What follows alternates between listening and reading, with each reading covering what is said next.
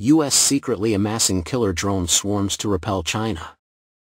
Highly classified AMASS project aims to overwhelm enemy air defenses with a particular eye on thwarting a China invasion of Taiwan. The U.S. is moving to accelerate the development of autonomous drone swarm technologies, which have proved effective in the ongoing Ukraine war and in simulations showing their decisive effect in a Taiwan contingency scenario. This month, the debrief reported that the U.S. Department of Defense had launched the low-profile Autonomous Multi-Domain Adaptive Swarms of Swarms project to develop autonomous drone swarms that can be launched from sea, air and land to overwhelm enemy air defenses. The report says that AMASS aims to develop the capability to launch and command thousands of autonomous drones, working together to destroy an enemy's defenses including air defenses, artillery pieces, missile launchers and intelligence, surveillance and reconnaissance platforms. The debrief notes that while details of the project are highly classified, pre-solicitation documents show that autonomous drone swarms are likely to focus on deterring or defeating a Chinese invasion of Taiwan.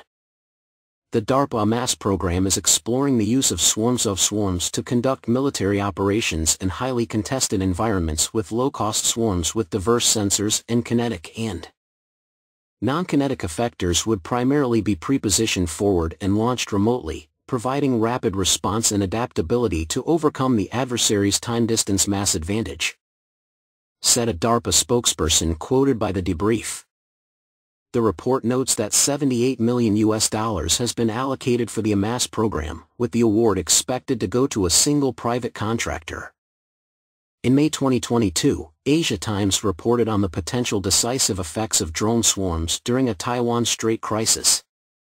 Simulations done by the RAND Corporation think tank in 2020 showed that drone swarms linked by a laser mesh data sharing network were decisive in ensuring a U.S. victory in defending Taiwan against a Chinese invasion.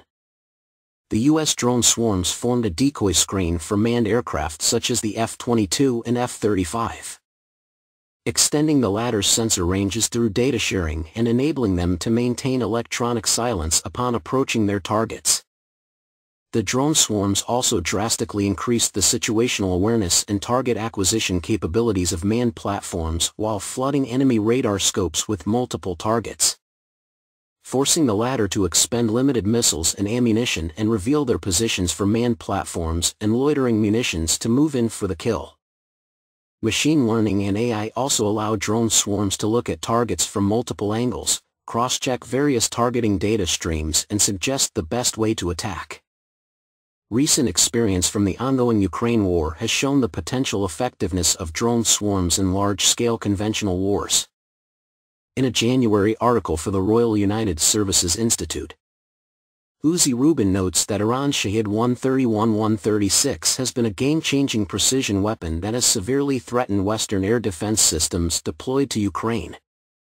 Rubin notes that the Shahed's simplicity, uncanny accuracy, low cost and long range make it unique among strategic standoff weapons. In practice, he mentions that the Shahed is operated in swarms and shows pinpoint accuracy in destroying stationary tanks, command vehicles and large installations. Shahed's trump card, Rubin notes, is that it is very low cost compared to cruise and ballistic missiles, meaning it can be mass-produced cheaply and deployed massively to overwhelm enemy air defenses. It should be noted, however, that the 2020 RAND simulation resulted in a Pyrrhic victory for U.S. and Allied forces vis-a-vis China. Previous simulations resulted in the same Pyrrhic scenario, with drone swarms unlikely to prevent such an outcome.